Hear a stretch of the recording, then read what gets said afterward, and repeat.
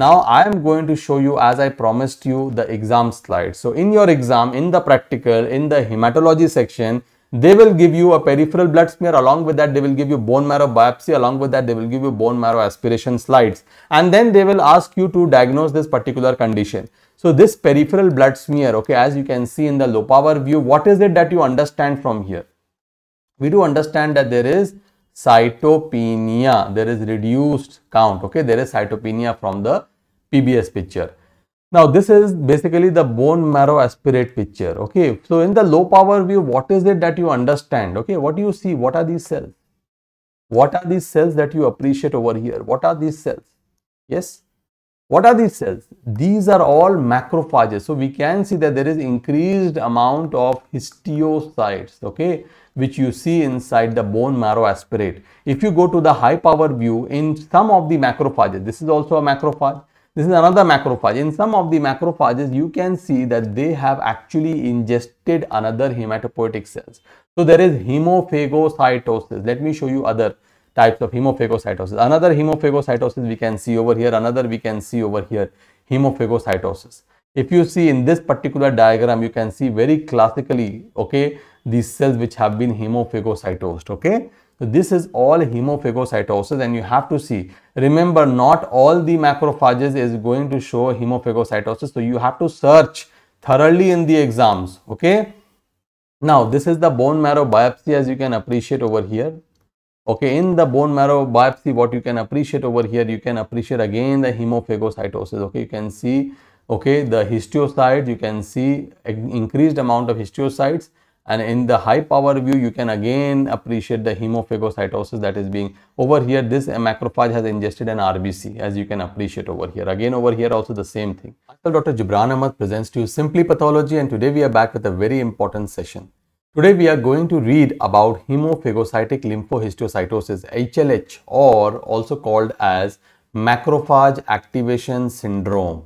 Now this macrophage activation syndrome, or HLH, as you know, it is a very important question in your exams, and every year this question is asked in your hematology, or this question will be asked in your viva as well. Sometimes the examiner is also bringing a slide, okay, for showing you, and I am going to show you these exam slides today. To stay tuned till the end of the lecture, where I am going to show you all these slides. So what is it that we are going to discuss today?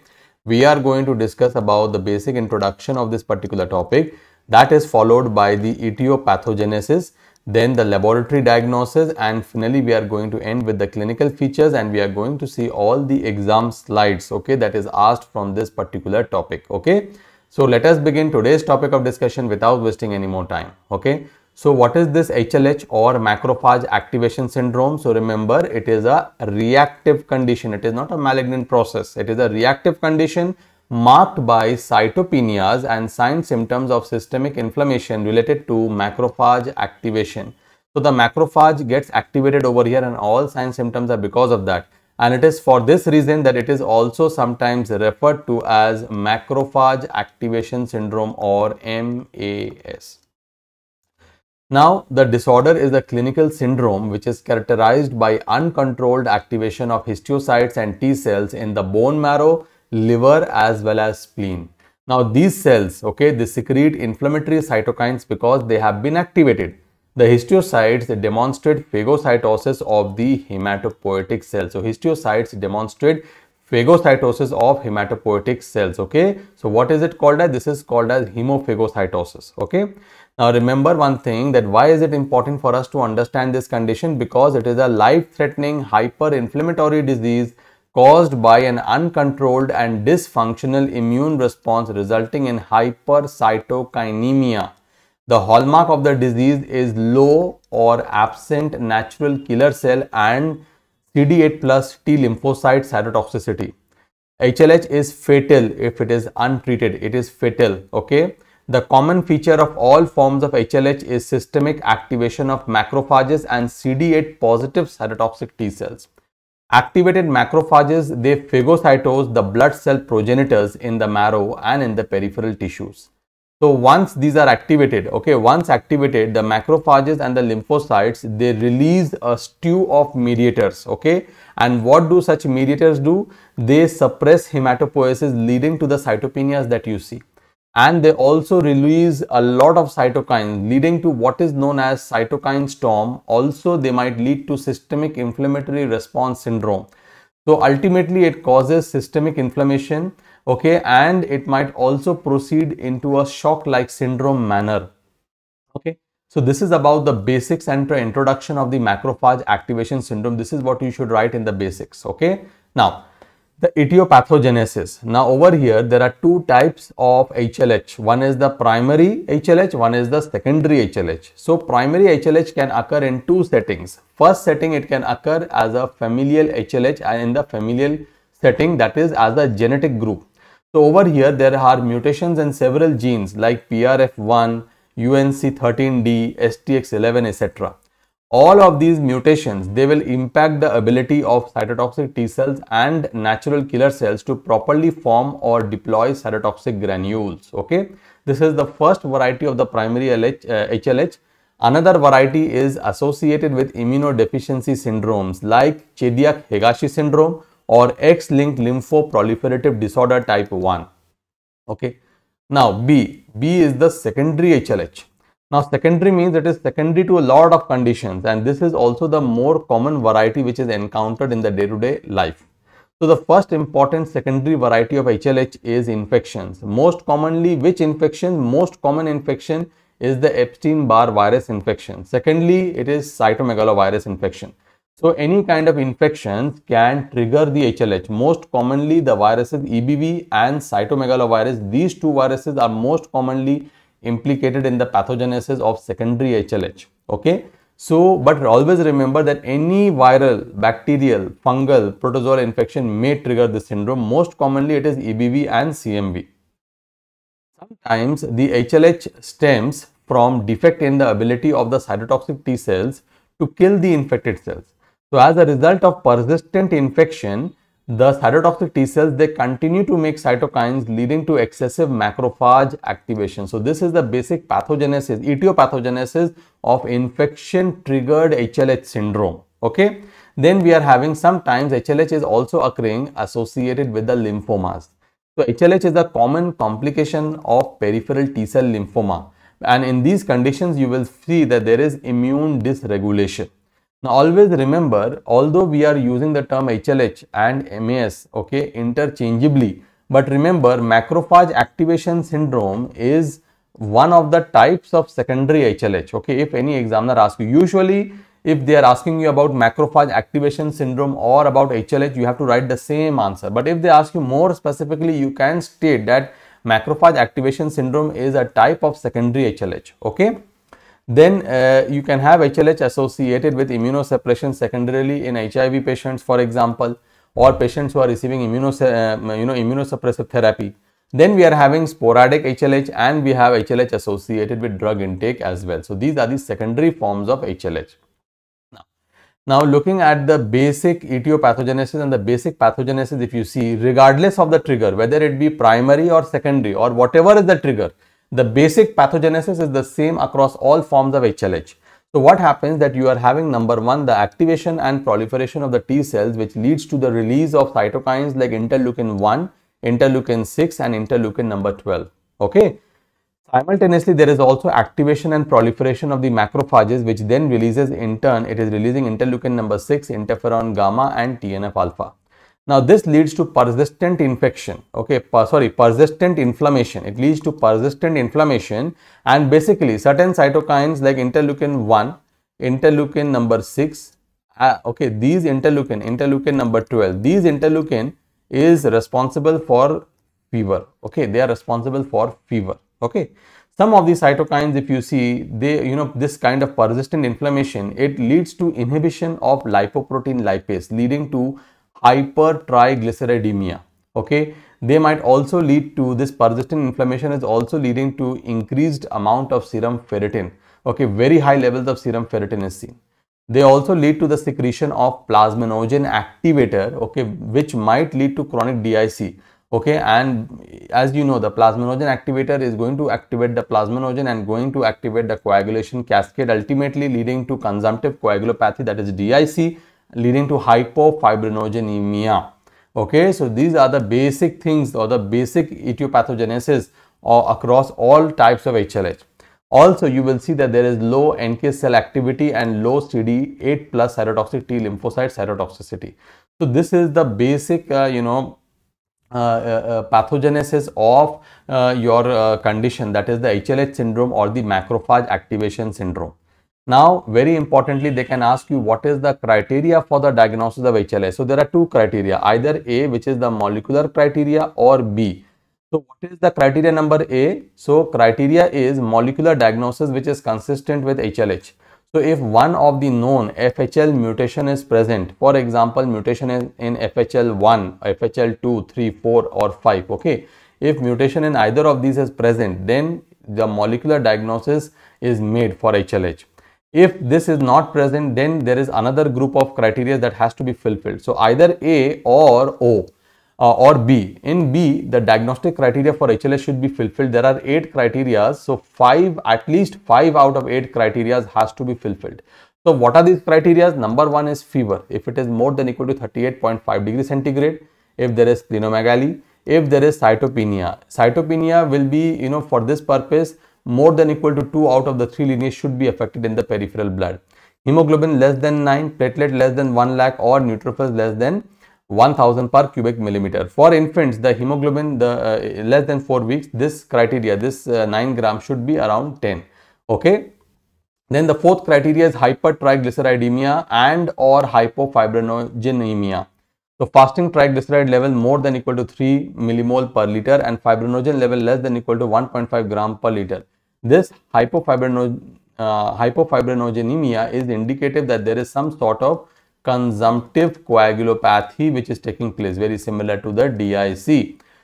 Then very importantly, the next criteria is hemophagocytosis in the bone marrow or in the spleen or in the lymph node. There should not be any evidence of a malignant process. Okay, any malignancy, if it is there, any malignant process if you see in the bone marrow, then it rules out the macrophage activation syndrome or your HLH syndrome, because it is a reactive condition. Okay, there is a trigger.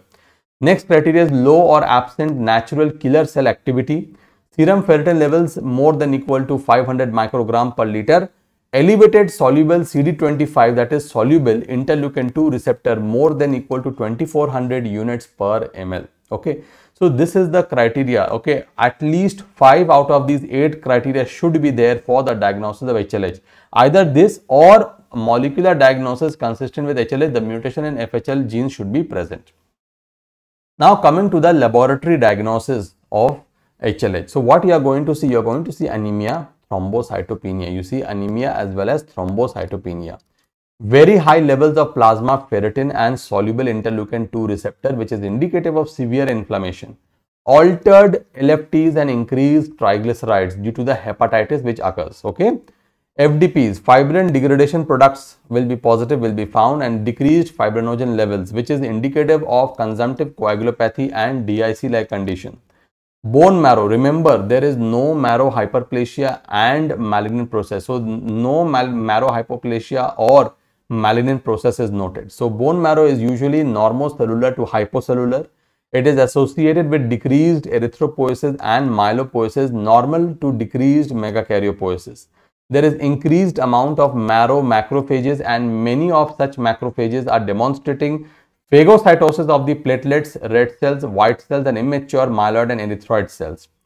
Pulse stain, if you do the pulse stain, it is going to demonstrate the macrophages with phagocytosis. Why we are doing the pulse stain? Pulse stain is going to demonstrate the increased iron stores, and basically macrophages are containing such iron stores. Okay, so basically they will highlight these iron stores, and in the process indirectly they will highlight the macrophages, and then they are going to highlight the phagocytosis that is happening by the macrophages.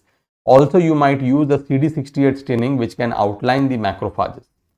Hemophagocytosis is also seen in the Kupffer cells in the liver and littoral cells in the spleen and in the macrophages of the lymph nodes as well. Okay. Now coming to the clinical features. Most patients, they present with acute febrile illness associated with hepatosplenomegaly. The familial forms may appear early in life, even in infants, while other forms are sporadic and may affect people of any age. If left untreated, the disease can progress rapidly to multi-organ failure, shock and death. Prognosis is grim, and especially in the familial form, the survival is less than 2 months without treatment. So what are the treatments that you can give? Number 1, you can give immunosuppressive drugs. Number 2, mild chemotherapy, administration of antibodies against the interferon gamma.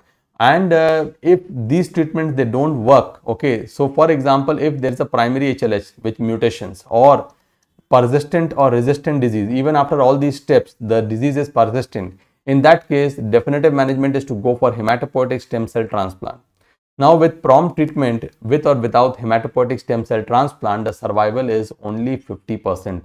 And even in those individuals who survive, many suffer significant morbidity, okay.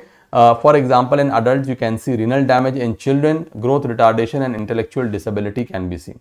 Now, always remember one thing, just hemophagocytosis in the bone marrow is not sufficient for the diagnosis of macrophage activation syndrome. So, it is called as a syndrome because of because they have constellation of features, right? So, that is why for the diagnosis, 5 out of 8 criteria they have given. Okay, that is why remember one thing, only diagnosis of hemophagocytosis in the bone marrow, it is not sufficient for diagnosis. Remember this point very importantly. You will be asked in Viva about this particular question.